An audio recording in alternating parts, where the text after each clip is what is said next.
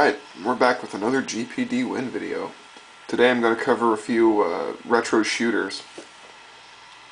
On the lineup we have Duke Nukem 3D Megaton Edition, which was requested by the Blue Mantis on YouTube, so thank you for that. And I've also got System Shock 2 and Shadow Warrior Classic Redux.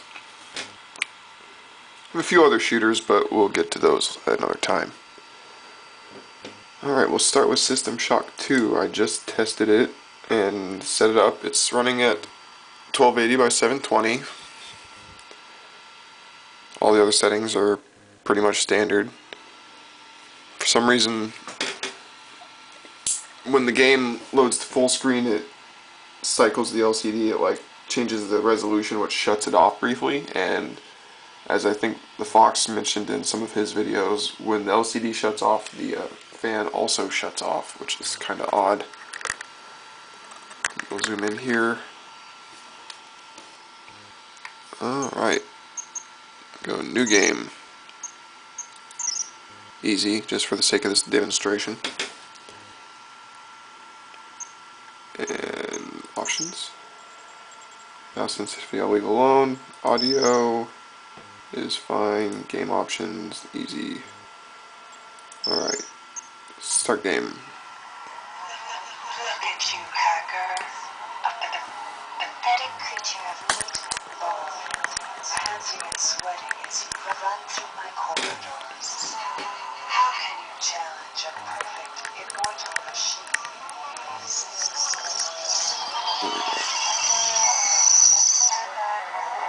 And this is running in mouse mode.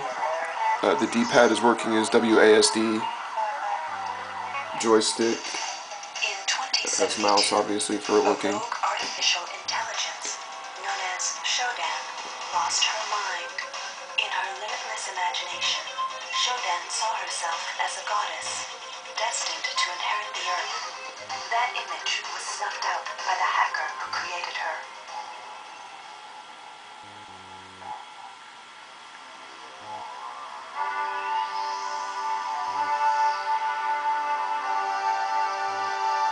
I'm sure those of you who have played this game have probably seen this. So we'll get to actual gameplay. Welcome to the Ramsey Center UNN recruitment facility. Please watch.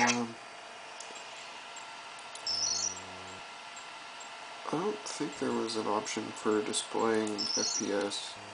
I should probably look that up. Step when leaving the train. The ground shafts at the end of the hall will take you to the street level training and recruitment center. Please proceed to the grab shafts. It doesn't look that bad.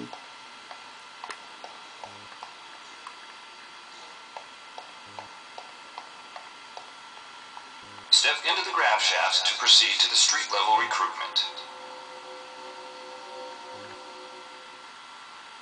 I'm not noticing any noticeable lag. Well, obviously. I wish I had some game saves on here, so that we could actually do something cool. Before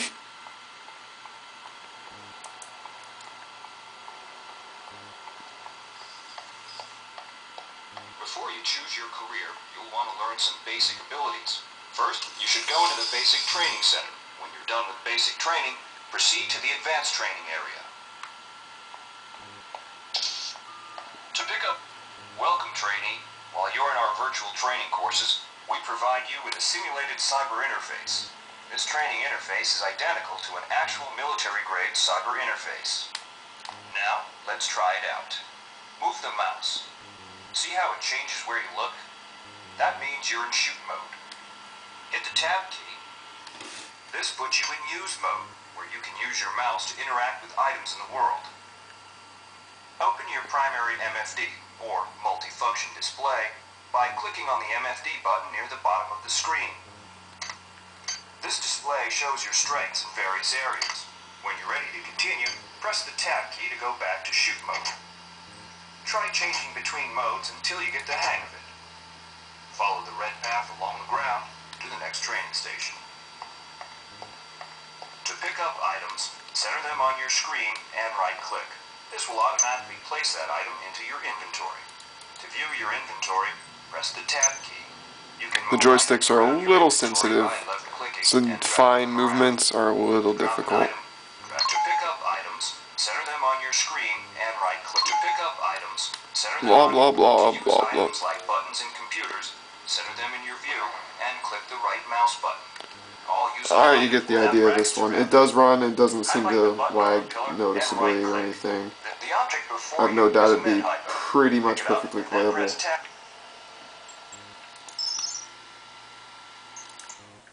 And once again the LCD shuts off and then turns back on. Alright, Duke Nukem 3D and Shadow Warrior both recognize X input mode, which makes them a little bit nicer to play. I haven't had a chance to configure the controls on some of the other games.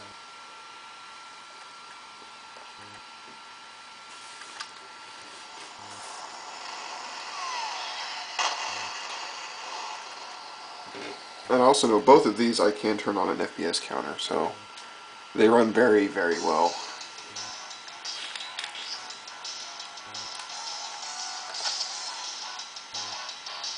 X input mode, new game, LA Meltdown. Let's rock. Yeah!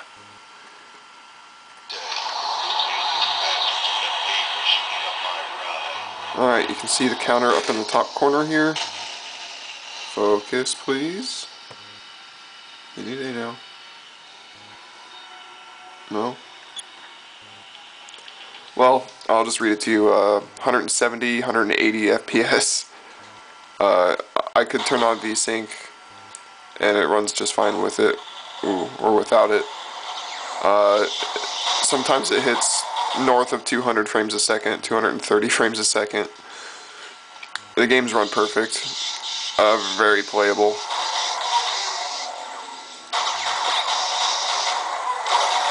I do, however, use auto aim because the joysticks, like I said, are very sensitive, so aiming accurately on distant targets or even up close targets is not always as easy to do as like with an Xbox One controller, for example. But of course you can always use a Bluetooth controller with this, so it's not a huge issue if you are worried about that sort of thing, I guess. You get the idea. Running around wreck some dudes' days. Oh, trying to center the screen here a little bit better.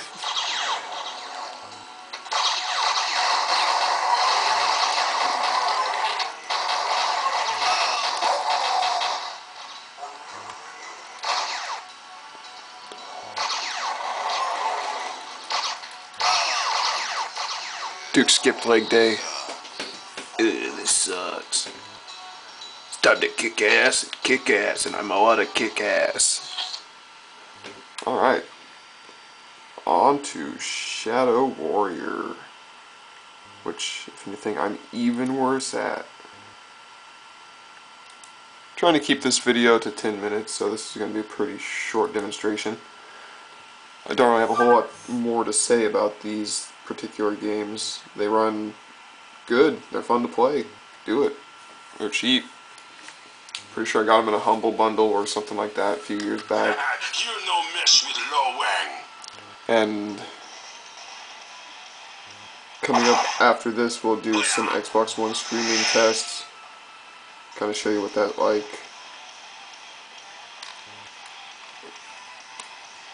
Alright. New game. Enter the wing. A ninja knows no fear. Zula sends his regards Lo Wang. Oh. Steam's wanting to pop through. That's weird. It didn't do that before.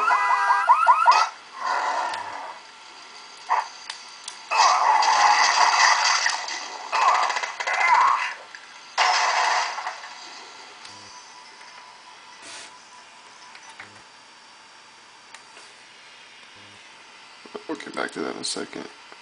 Task manager needs to go away. Oh, that's different. Oh, I crashed it. Alright, we'll try that again.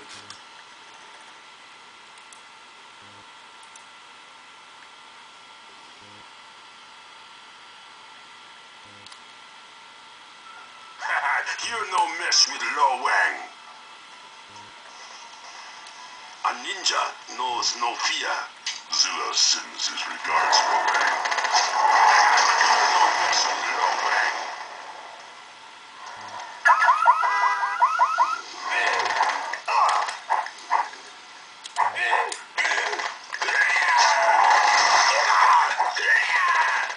Zilla sends his regards, Lo Wang. You're no mess with Lo Wang.